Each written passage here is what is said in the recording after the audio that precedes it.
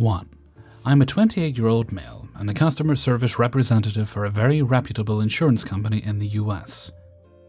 I've experience in this job in different companies ever since I finished high school. As a disclaimer, I do not and have never worked in underwriting. I'm just in charge of regular CSR stuff. I do not have a say on insurance claims, and that's an entirely different department. Also, I am an outsourced employee. Most customers don't mind, some occasionally ask where I'm from. And there's the very rare butthead that asks for someone that speaks English as soon as they hear my accent. I don't care, I'm used to it. Generally speaking, American customers are very nice and patient, more than the ones in my country. So I never really understood where do all the retail and customer service horror stories from the internet come from. Today I did. So Karen calls. As soon as I answer, I hear a lot of background noise. And the first thing I do after introducing myself is ask for the policy number. I hear a man in the background yell between a lot of noise, and I realize it is in fact the policy number. And I ask him to repeat it since I could not hear very well. Karen decides to take the lead and let me know that she is driving through the interstate while calling me, and that she does not want to waste her time. I'm like, okay, how can I help you? I shit you not when I tell you this woman started screeching to the point I had no idea what she was saying. Yes, I am not a native English speaker, but it's never been a barrier for me. I could not for the life of me understand why this woman was so angry. Between the insane yelling, I could make out something about her policy being cancelled, and her being charged anyways, and seeing the direction this call was going, I decided my best move was to immediately contact a supervisor through chat to get some assistance. I inform Karen of this, and I ask her to give me a few minutes while I check on my side of the screen what is happening with her policy. Karen, however, decided that I was a genie, and I was supposed to grant her wishes and solve the issue she was having without even knowing what it was, and without checking for possible solutions. She decided I was not allowed to place her on hold, but I've had my share of angry customers, and I know better than to let them take control of the call. So I explicitly tell her that if she wants my help, she will need to cooperate with me, and let me figure out what is going on. She reluctantly agrees, but says she will be counting, when I specify the hold will be no longer than 5 minutes. First soup interaction, and I'm just like, I have no idea what this woman wants. She's yelling at me, very angry. What is happening here? We start piecing together emails, notes, and everything left, and realize that she requested for the policy to be cancelled, and provided proof to have a backdate cancellation. And it all was processed smoothly. She even got a response telling her that she would get the refund she expected, and now I was even more confused. My assumption was that maybe she was just angry because she hadn't been refunded yet, which is just bank time shenanigans and nothing we can do about. So I'm like, okay, ma'am, don't worry, you will be getting your refund, it's just bank timing. And that's when she informs me, at least in a coherent way, the real issue. She was magically charged again last night, so I double-check, triple-check with Soup. There are literally no traces of this supposed charge she got last night, don't get me wrong. I don't really believe she was lying about it, we just had no proof of it. So I ask her to send us a copy of the bank statement so we can issue a refund right away. And she just loses it. Once again, she starts screeching about how she is driving to go into surgery, how she is going to sue the company, me personally, all the colorful insults you can imagine, including my accent and country of origin, how we stole her money and she wants it back. I insist that I just need some record of it to issue the refund. I genuinely try to reason with her, explaining to her that I can't just issue a refund for someone who calls asking for it when it's not showing up in our system, and that I genuinely want to help her. Apparently, she was so freaking angry, she was driving like a maniac and got pulled over by the police and was given a ticket. She asked for my name so she could send me the ticket, as she was not going to pay for it because we were the ones causing her distress. I kindly explained to her that she shouldn't be calling while driving and that it was not our responsibility. However, I gave her my name. Good luck with that. I'm on the other side of the world. Ha! She said that's what hands-free is for, and I had to hold back laughing because it only hit me how stupid this woman actually was. The part that really got under my skin was not the insults, the yelling, the racism, or whatever. It was just how insanely unreasonable this woman was. Her concern was completely valid, and I told her multiple times that she has a right to be upset and a right to call us to get things fixed. But she needed to cooperate with me, and she was just hell-bent on releasing her anger and frustration on me. She literally would scream insults at me and stop and say, "What else can I call you so you can understand how angry I am?" The worst part is, in my employee handbook, I am 100% allowed and justified to hang up on a customer like this. Karen thought she had some sort of hold over me, but it was not the case. I could have ended the 2-hour-long call at any time I wanted with all the verbal abuse she was throwing at me. But I still wanted to help her because I did believe that if she was being charged it was unfair, and I had to fix it. I started to get suspicious when she consistently refused to send me proof of the charges, no matter how much I reassured her that this would be fixed as soon as she did. It came to the point where she started telling me that if she died in surgery and made her husband a widow, it would be my personal fault. Don't ask me why, but that made me snap. For the first time in the call, I told her not to speak to me like that, and not to say stuff like that. She was so thrown aback from my reaction that she calmed down for 5 minutes, give or take. I actually had hope then that maybe we could end this on a good note, but to no avail. Karen still wanted me to trust her word that she would be charged $59 on a cancelled policy and wanted the money back. I finally told her that if she was not willing to send proof to dispute the charges with the bank. She said she shouldn't have to call her bank, and I told her, "You've told me many times that this is illegal and fraud. Given what you've told me yourself, I strongly encourage you to dispute the charges with your bank." I asked if there was anything else I could do for them, and I ended the call while they were still insulting me. I changed my status to take a breather and realized most of my co-workers were looking at me extremely concerned. Apparently, the yelling could be heard through my headset. My supervisors, more than one, joined in to help, congratulated me on keeping my cool and keeping control of the call. I still feel guilty because I couldn't help her. I'm not saying this for pity points, I really do. I was so willing to help her. I love my job. But she just wanted someone to be mad at. Fuck you, Karen. 2. Almost 30 years ago, my dad retired from the army. That's important to the story. And we all moved from the barracks to an entirely different county. Not overly fun for me or my sister because she'd just joined secondary school and didn't want to leave her friends behind.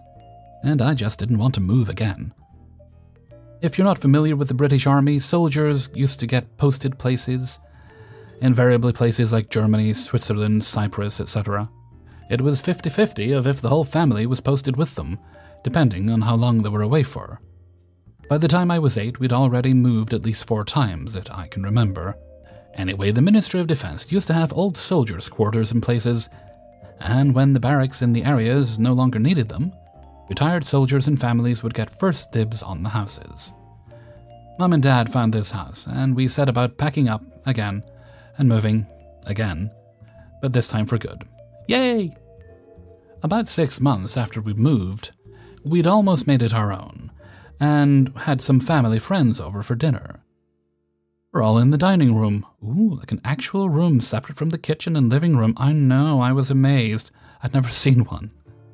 Sitting to eat, and I mean all of us, grandparents, 2 cars, 3 sets of friends, 3 cars, us, 1 car. So it's very obvious from the outside that the house is not empty, and a lot of people are there. Dad looks up from eating and his jaw drops. There is a woman just wandering around the garden. She's sniffing the flowers, looking in windows and generally behaving as if the house was a house for sale, checking its metaphorical teeth. It wasn't even as if she could have just walked down the side of the house and into the back garden. She would have had to unlock and open 3 gates. Dad goes out with a couple of his mates, all ex-army and rugby types, big blokes, hard to miss. And this woman glances at them, then continues poking around the garden trying to get into the shed. "What do you think you're doing?" says Dad. "I'm looking at the garden," Bolus brass. My dad's friends say, "We see that. Why?" "What are you doing here? This is my house. Get off my property. Who do you think you are?" The woman shrugs. "My son was going to buy this house. I want this house. I wanted to see what I could do with the garden when he buys it." Dad stares. "WTF do you mean when he buys it? It's not for sale. I live here." "No, you don't. My son wanted to buy this house." "Mate, we're gonna go check on the families and call the police. You okay with her?" "Yeah, make sure the kids stay inside." "Get the hell off my property," Dad says to the woman. "It's not yours, it's mine. I live here." By this point, we've opened the window to get a proper listen, and Mum has lost her shit. Proper mama bear reaction. Her 2 babies are inside, along with 6 other kids that she's known their whole lives. She flies out the door. "Get the hell off my property. Get away from my husband. Get away from here," she says. "Calm down, love. It's okay. Go inside. I'll get rid of her." This woman, with 0 sense of self-preservation, "Who do you think you are? This is my house. Get away from me, you crazy fat bitch." Dad has to grab Mum on the way past before she ends this woman. "I don't want some unhinged woman in my house. Get off my property." Thankfully, the police arrive and escort the woman off the property, telling Dad to invest in locks for the gates. It's Dad's turn to lose it. He explains loudly and at length to the police that this woman had to unlock a few gates, and shows them how the woman got in. As they're getting her to the car, she declared that she'll get us out of her house. It's her son's house. She lives here. She'll get us out. Dad tells the police he's pressing charges. The woman's tone changes. Suddenly, it's not her son's house at all. She didn't mean any of it. She's very sorry. She can't be charged. I don't know what came of it in the end. Mum and Dad wouldn't tell us. But I still remember trying to work out if she was crazy or what. But either way, we still live in the house. And we all still love it. It's got a dining room. 3. This happened last weekend and blew my mind. So I'm teaching my pup how to swim in a local off-leash river area in my city. The water isn't horrible, but it's not necessarily nice to swim. It's rocky and seaweedy and kinda gross. I'm fully prepared to go in if necessary for my puppy, but it's not something I want to do. Anyway, so we're trying to convince my pup to go further into the water by throwing sticks and a few floaty toys. Eventually, we reach the point of, "Hell nah, not going to do that, Mom," with my pup, who decides not to get the ball I threw. I don't want to leave the ball in the water, but it's far enough that I'd get my shorts completely soaked to get it. Not a problem, though. There's plenty of other dogs around. I ask some owners if they can encourage their dogs to get it, and they can keep the ball. So at this point, we have multiple owners trying to encourage their pups to go get it. An unknown dog comes flying out of nowhere into the water and goes to swim towards the ball. Great. I see the owner, a Karen, come up holding the toy. I say her dog has my ball, but she's welcome to keep it. I don't really care, I just don't want it in the water. She kind of ignores me. By this point, her dog is out of the water and drops the ball. The owner throws her toy far in the water, but her dog doesn't go for it. Karen is confused until she sees the ball, then she goes wild. She turns to me and goes off about the ball. "This is your fault that my dog won't go to get the toy. Dog hyperfocuses on one toy and won't go for others." "Oh, sorry. Well, you can keep the ball." "I don't want your stupid ball. Now my dog won't get his toy. It's expensive. I keep losing toys like this here. It's so ugh." Why are you bringing expensive toys to a leash park anyways? She then grabs the ball from her dog and throws it at me. I shrug and put it away. At this point, I'm just going to leave, so I start packing up. This seems to reinvigorate Karen, who stomps over to me again. "What are you going to do about it?" "What, about the toy?" "Well, I have the ball now, so I hope your dog will get it. Or there's plenty of other water dogs here who will get it." "So you're not going to go in and get it for me?" "Just no. I'm not going to swim out and get her dog's toy."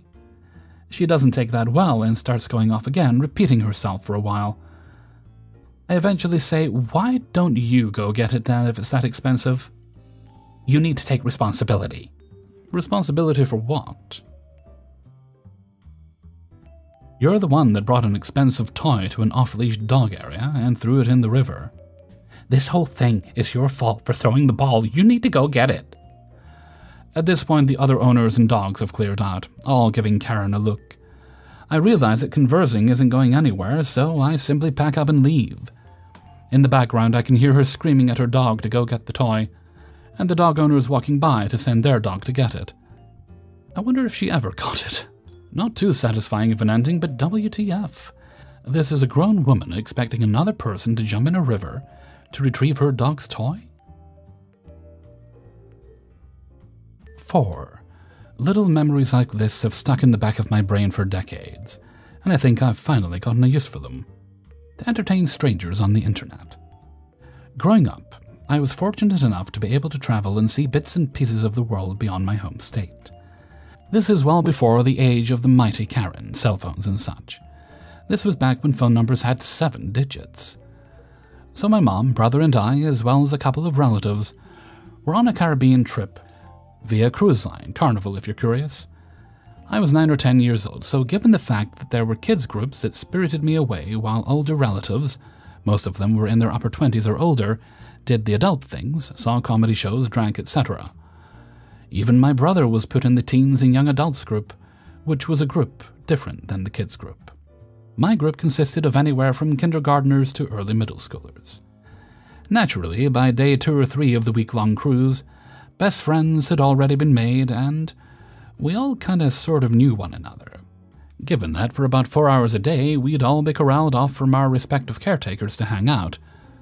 Days at sea, as opposed to ported, were particularly long, so our activity advisors usually had lots of stuff planned in the evenings. Well, on one particular day, they managed to secure the promenade dance floor for the kiddos. There was going to be a dance competition, wherein prizes would be awarded whenever the counselors and a few appointed kid judges decided what the theme of the competition was going to be. One of the competition themes comes up, weirdest dance. This was the only one I had a chance of winning. Trust, I'm not a dancer, but I'm weird, and that's a 50-50 shot. The prize was a pair of cheap plastic sunglasses that had the name of the cruise line on the side. They definitely just had a whole box overflowing with them, back in their youth staff break room. So it goes without saying, I won that competition, weirdest dancer. I would accept that with pride. I remember the song, I remember why I did the dance I did, I remember the movie the song was in. So they call me out and the counselor hands me a little plain white box wherein the sunglasses were.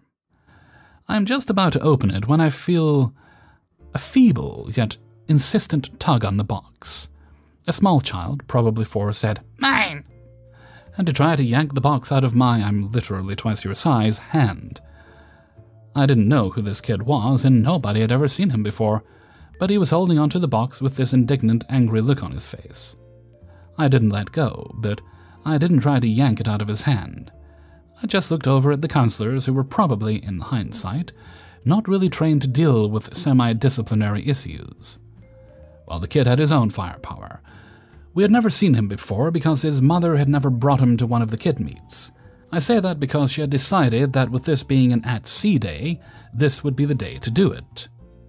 I might add that this was on the 5th or 6th day, late stage in the cruise's 7-day expedition.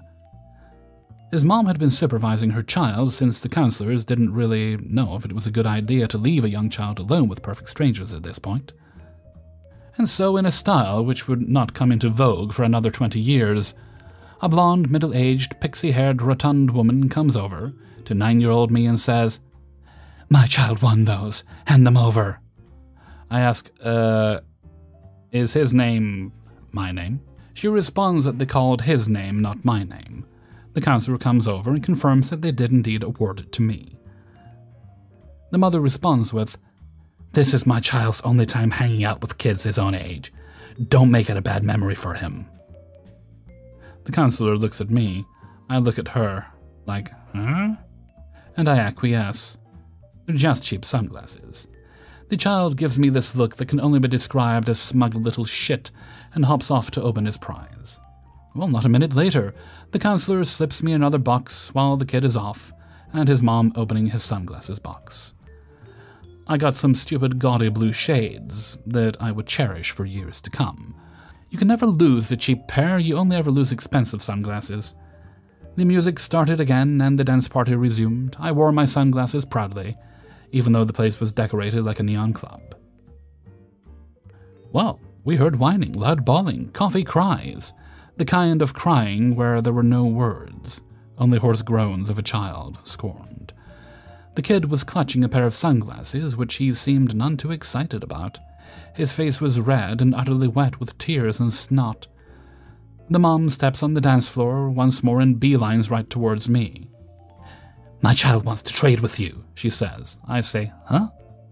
She tells me, "My child got pink sunglasses. He hates pink, and blue is his favorite color." I put on my best 9-year-old deal-with-it face and said, "Sorry, I like blue too." If I only had a second chance.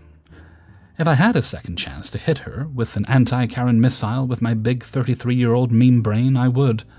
But alas, what could have been? Instead, I got the pleasure of watching her drag her crying child out of the dance club. Through my blue sunglasses. 5. Back in 2012, I was living in Japan, working as an English teacher. I taught at 4 different schools, rotating from school to school on a weekly basis. This story takes place at the school furthest away from where I lived. The train ride home was roughly an hour and 15 to 20 minutes. I finished teaching my classes and was at the station waiting for my train to arrive. There was a middle-aged Japanese man, Mr. Shima. He looked at me, a 32-year-old Caucasian male, and probably thought to himself, "Oh look, a gaijin, a foreigner. He's going to be my new best friend." Mr. Shima came up to me, put his arm over my shoulder, and starts talking to me as if we'd been friends for years. He reeked of cheap booze and bad curry. I didn't want anything to do with this man, but 2 things that were driven into my head during job training was that us foreign English teachers were the faces of the company, and we were also ambassadors who were privileged to be living in Japan.